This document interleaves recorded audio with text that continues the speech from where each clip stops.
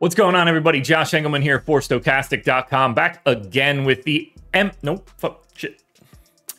What's going on, everybody? Josh Engleman here for Stokastic.com, back again with the MLB DFS contenders on DraftKings for Tuesday, June 13th.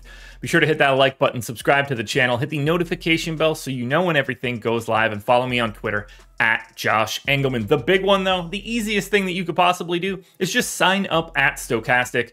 You can see the banner at the top of the screen. The promo code is SCORE. There's a link in the description. Makes it even easier. If you just want MLB, you can get 50% off your first week of our MLB package. That's going to be projections, ownership, top stacks, top pitchers, top batters, everything we have behind the paywall on the baseball side for DFS. Now, if you want everything, MLB, NBA is over, NHL is about to be over, PGA, NASCAR, F1, MMA, I'm sure I'm missing something else.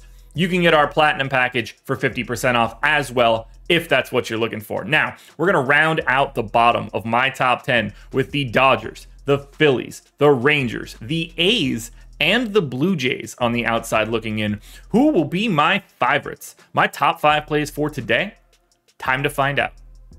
First up at number 5, we've got the Angels taking on the Rangers on the road. Cody Bradford on the hill, the lefty. 4.5 run implied total for the Angels. 6% chance at top stack, 3% chance at top value.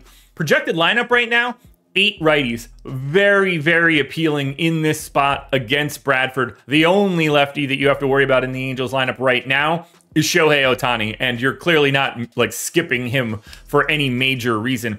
Hunter Renfroe, oddly enough, the most optimal Angel, 3,700 in the 6 hole in this projected lineup, at least.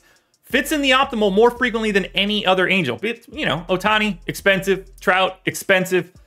I like the spot for Renfroe if I need to just pick one individual bat. Really, the reason you're going to the Angels is Ohtani, Trout, and the fact that it's Cody Bradford on the hill.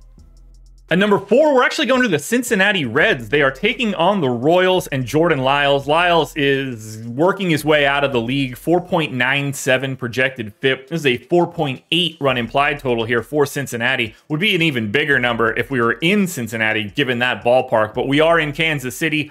Much more of a pitcher's park. Doesn't really stop me from wanting to get to the Reds, though.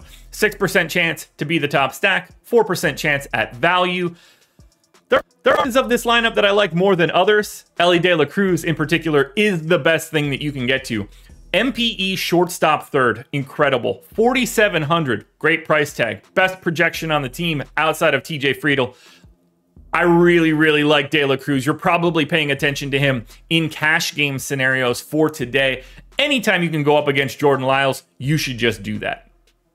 Big time ceiling here in this one for the Houston Astros just because of their raw talent. They're in at number 3, Pat Corbin on the hill for the Nats. League average based on Steamer, but the Astros are minus 270 in this one. 5.1 run implied total for Houston. 6% chance to be the top stack. 5% chance top value, which is interesting considering some of the prices on these guys, but they are sort of free at the bottom. 8 of 9 spots in the projected lineup are righties. Only Kyle Tucker gets the lefty-lefty matchup.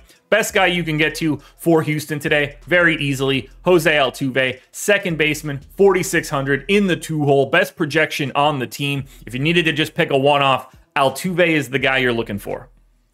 To the Royals we go at number 2, taking on the Cincinnati Reds, who we talked about already. Brandon Williamson on the hill for Cincinnati. 5.24 projected FIP. 4.9 run implied total for the Royals, which is really nice to see in their park. 5% chance at top stack, so it's not the biggest ceiling in the world. 14% chance at top value. These dudes are free. Bobby Witt's 5,600. Salvador Perez is 5,300. Everyone else in the projected lineup, 3,100 or below. Only 2 lefty-lefty matchups. One of them, Nick Pratto in the leadoff spot. I'm cool with it. Got the MPE. MJ Melendez is 3K. Cool with that as well. Salvador Perez is your most optimal play here from the Royals, 8% of the time. This is just the stack you want to get to if you need to save some salary.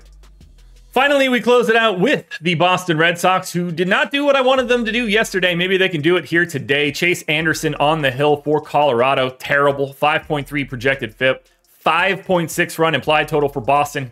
in Boston. This is a massive game. Red Sox need to right the ship here. 11% chance to be the top stack. Another 9% chance at top value. You've got Rafael Devers, 5,600. Very easily the best option you can get to from the Red Sox. But all told, other than removing Chase Anderson as the starter and getting some random new good dude, the Boston Red Sox will be the #1 stack today, no matter what changes are made. This run environment is too good. So if it didn't work for you yesterday, that's okay. Go straight back to it. I know I will. The Boston Red Sox are the best team that you can get.